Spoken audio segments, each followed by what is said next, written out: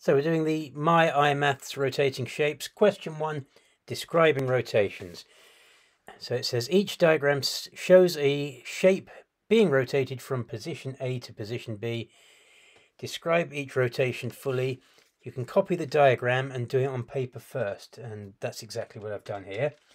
So I could, of course, just get a piece of tracing paper and stick a pin or a pen at random places in the paper and try and get the shape to rotate to the same place.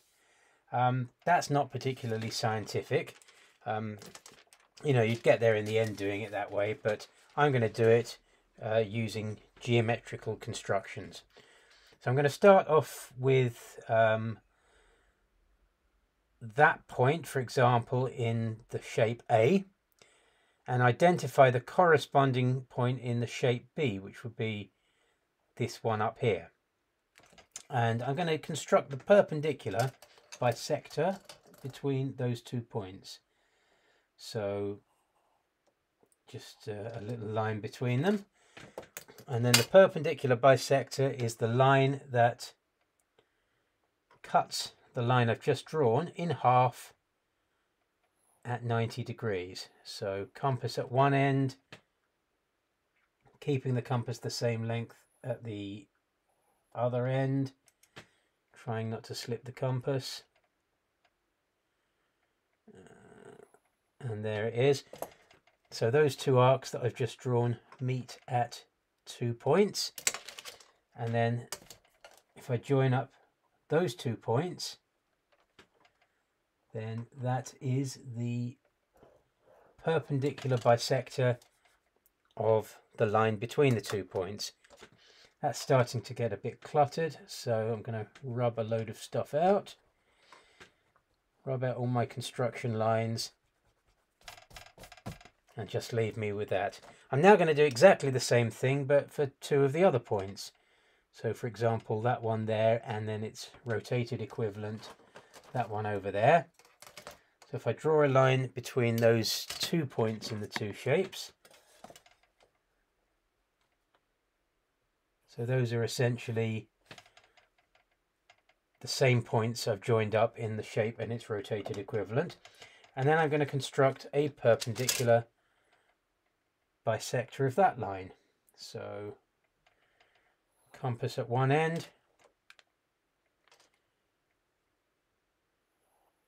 compass at the other end, and join up where the 2 arcs meet,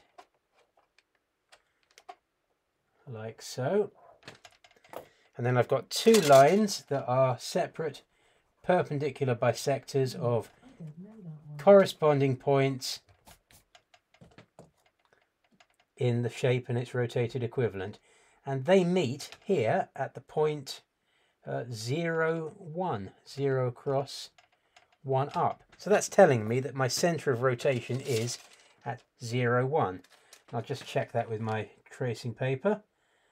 So stick the original shape over there, stick the pen in there for a center of rotation, try and turn it round, and it ends up in the same place. So that's all good.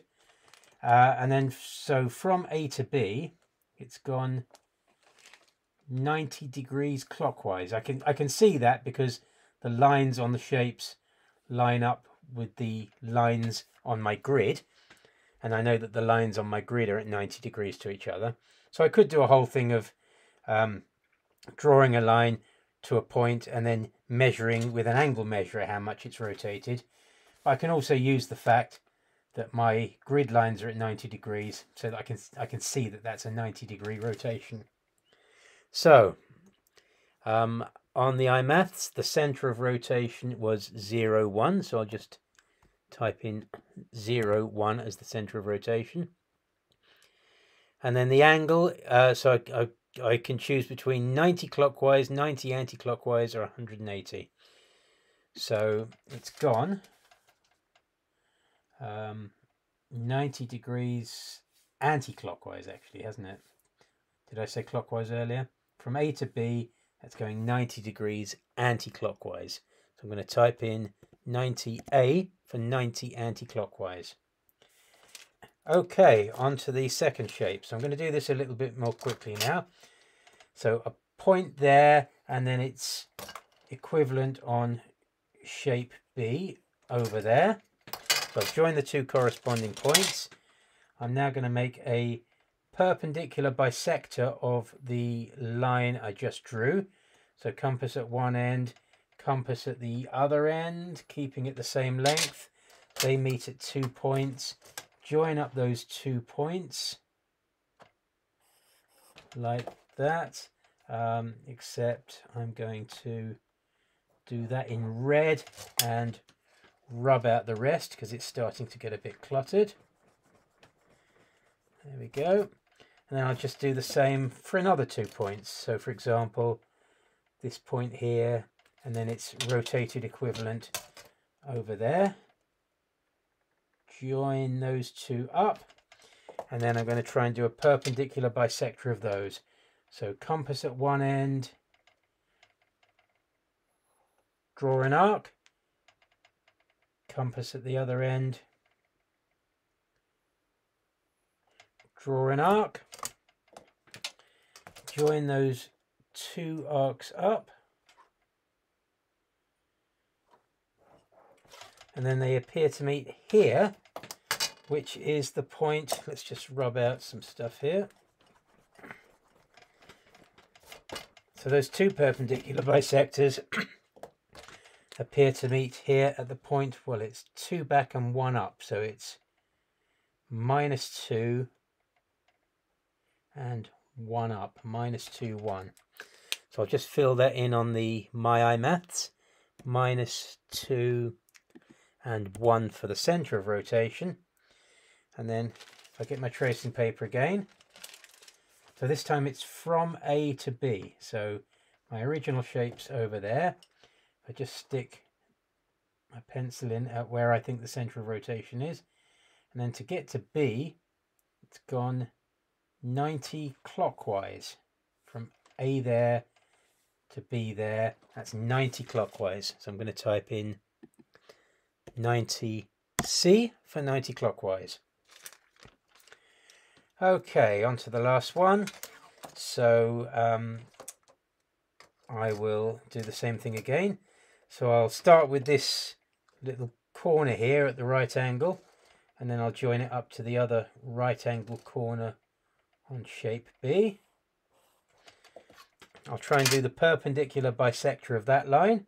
So get my compass right on that corner there and draw an arc, and then do the same from the other end, keeping my compass the same length. And then I'll just do a red line for my perpendicular bisector. Okay, so my, whoops, slip there. My center of rotation is somewhere along the red line, except for the bit where I slipped, but we don't exactly know where yet. So I'll rub out all the guidelines, and then I'll do exactly the same with 2 of the other points. So let's say this here and this over here. I'll join them up, and then I'll oh, and my daughter's just arrived. I drank everything. All right, darling, I'll be back in a minute. There we go. Okay, so line between them, perpendicular bisector.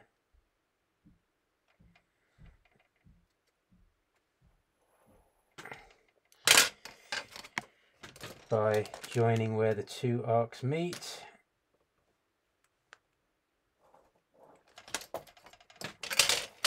Rub out all the construction lines because they're confusing. And I've got 2 perpendicular bisectors that meet down here at the point, that's 0, -1, 0 across, and then 1 down, 0, -1. So we'll just check that that works by getting my tracing paper over there. I will stick my pencil in there where I think the center of rotation is, and then just try and rotate it 90, 180 degrees to get down to there. So I'll just fill that in on the MyiMaths. It's get rid of all this eraser mess.